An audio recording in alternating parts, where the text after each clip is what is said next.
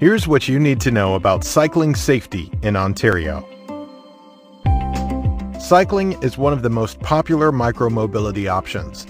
Choose a bicycle that is a proper fit so that you have better control.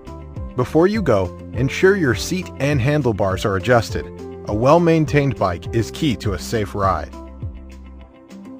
To be seen and heard, the law requires that you equip your bike with a bell or a horn, white and red reflective tape on the front and rear forks, and a white or amber front light and a red rear light or reflector.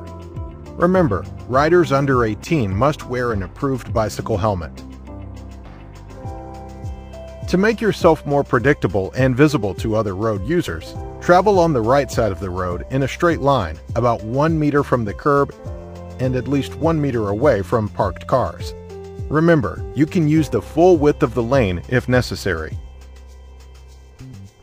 In Ontario, bicycles may travel on roads, paved shoulders, bike lanes, and shared multi-use paths. Cyclists are not allowed on 400 series highways.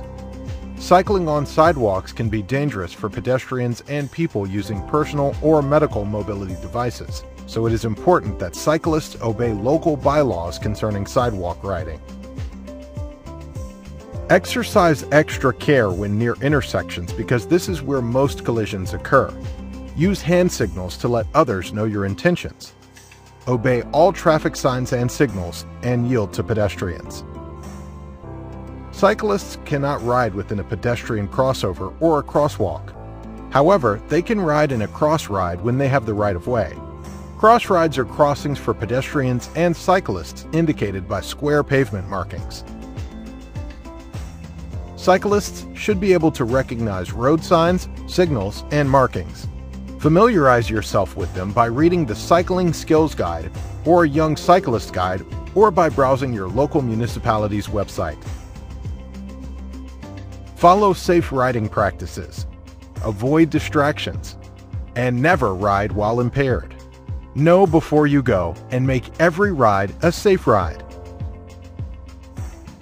To learn more about safe cycling, visit ontario.ca/safecycling.